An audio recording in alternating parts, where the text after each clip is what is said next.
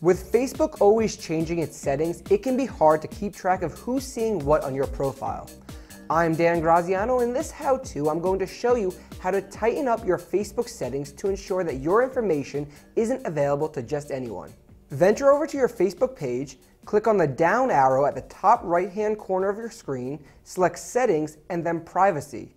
First, we're going to change who can see your post.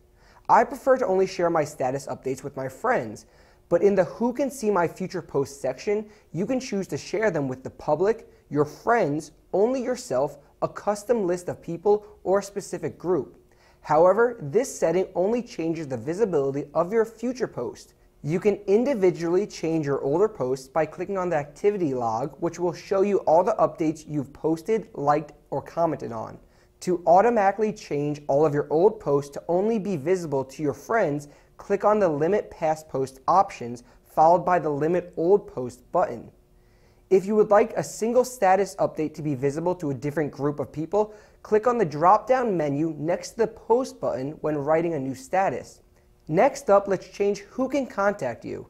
By default, Facebook allows anyone to send you a friend request and messages.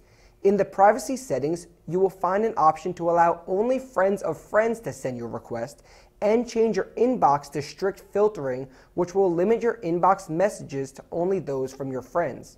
In addition to changing who can look you up using your email address or phone number, two things that are also found in the privacy settings, the last thing you will want to change is preventing search engines like Google and Bing from linking to your profile.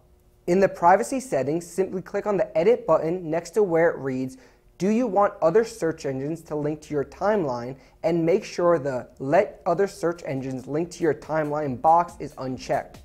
For more how-tos like this one, be sure to visit howto.cnet.com. You can also reach out to me on Twitter with any questions or comments. I'm Dan Graziano for CNET. Thanks for watching.